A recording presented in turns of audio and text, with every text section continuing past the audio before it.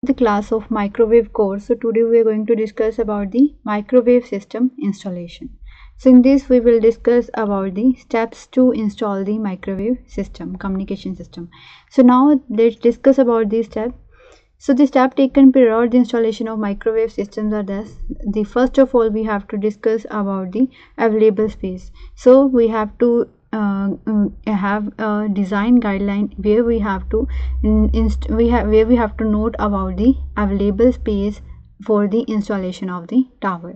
Then we have to give the fine tuning measurement, the tuning that we have to done for the transmitter and receiver antennas.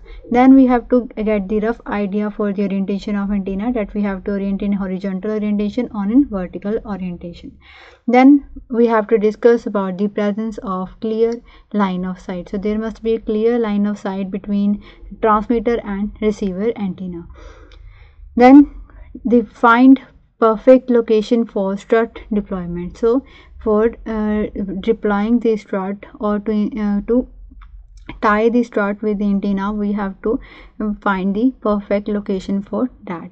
So then we have to find the strut vendor specific tolerance. So then we have to note about the strut tolerance value. So if the strut tolerance value, we install the struts above the tolerance value, then it may break if antenna will have a higher load than earlier.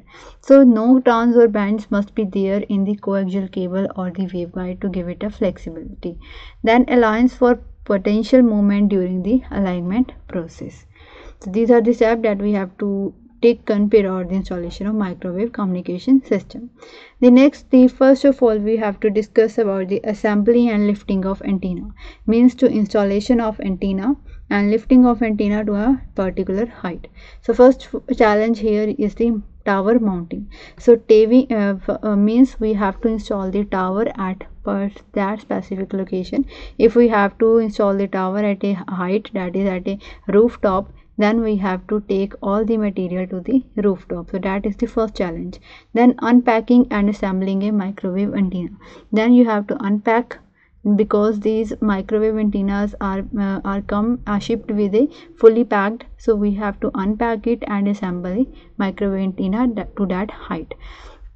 Then we have to read the manufacturer instruction that are given over to the microwave antenna before installing or before assembling to it. Then we have to discuss about the lifting point. So non-specified lifting point will damage the antenna. So we have to use the proper lifting point to take the antenna to a particular height. Then we have to install the side strut to give the greater support to that particular antenna that we install over to the height. Then is connecting transmission line. The second step is to install the transmission line. So here we have to install transmission line without kinking or damaging it. So then we have to read the specification regarding allowable twist degree per foot or meter of the length to waveguide and feeder cable.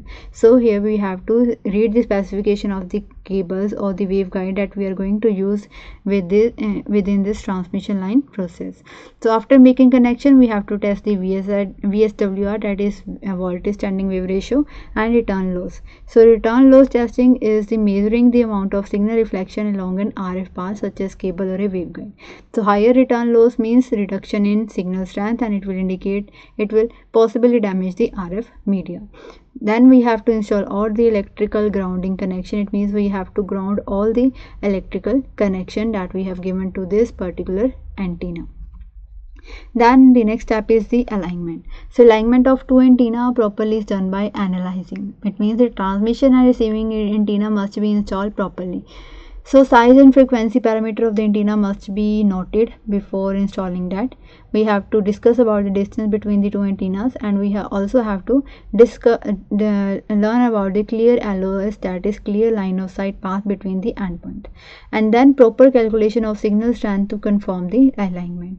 So troubleshoot the system and provide the final tuning is the last step in the alignment process. So technician use the map, compass and GPS data to align the antenna. The last part is the final step. So in final step, after antenna alignment completed, you have to properly calibrate the torque wrench to fully tighten all the adjusted hardware to the torque value that is specified by the manufacturer instruction.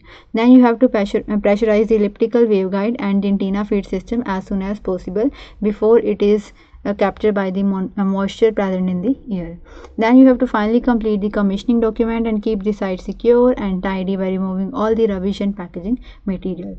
So this is the last final step in the microwave installation. So this is all about microwave installation in microwave course. Thank you.